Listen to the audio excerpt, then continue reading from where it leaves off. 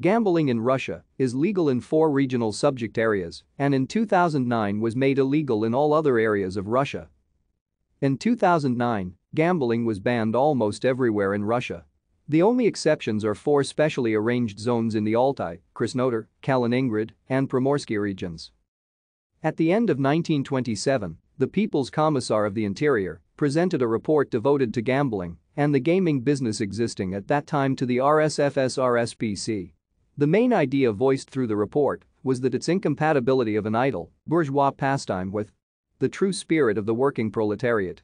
And, regardless of the rather modest figures in the gaming sector, the key prohibitive provisions in the report were approved.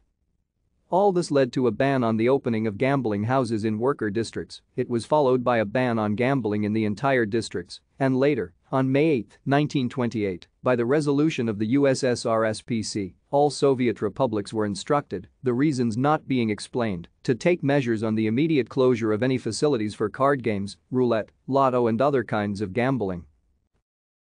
Thank you for watching.